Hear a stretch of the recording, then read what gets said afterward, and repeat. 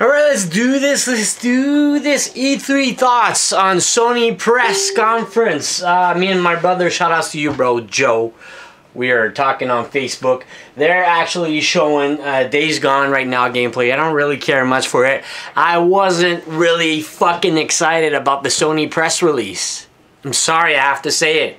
I'm really bummed out. Showed a bunch of VR games about games that we don't really care about. They showed a Resident Evil VR without any zombies. But it's a reboot. It's not the Resident Evil we love. We didn't see much.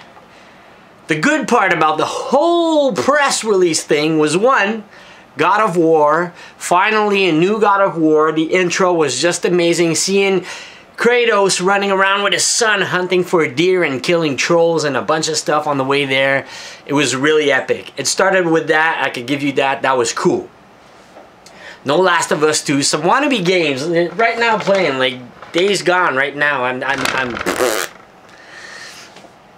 They showed a Kojima game with Norman Reedus butt naked on a beach with a bunch of dead fish. It was okay. It was okay, but hey. Other best part was seeing Crash Bandicoot coming to Skylanders. I was really happy about that, having Crash Bandicoot coming back. Activision made a deal with Sony or something, and they have Crash Bandicoot back, and they will re-release 1, 2, and 3 remade, remastered on PS4. That is some awesome news. But in the wakes of all this, they showed a Naughty Dog Spider-Man game. I'm like, maybe Beanox gave it away and they made a deal with Naughty Dog. So Activision used to make Spider-Man, you know. We're gonna give you some, you give us some. So they took Crash Bandicoot and implemented him in the Skylander Imaginator game, which is cool. But I would like to see a whole new Crash Bandicoot game from scratch. That would have been epic. Seeing him in the game, having an actual figure will be fun too, of Crash Bandicoot for Skylanders. But seeing Naughty Dog making the new Spider-Man game or movie, whatever it's gonna be, it looks like it's based on the movie.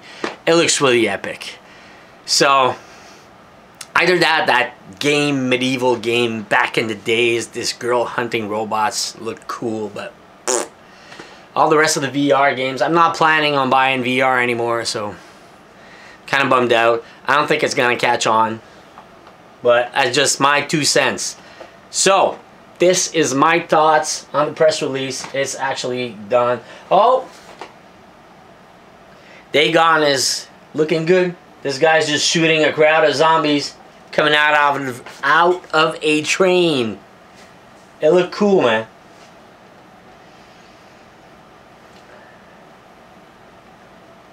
But I don't know.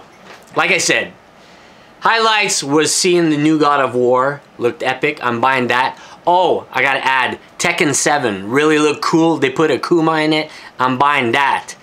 I'm buying that new God of War, that Tekken 7. Skylanders I will have for sure. But that's pretty much my hype of the whole evening.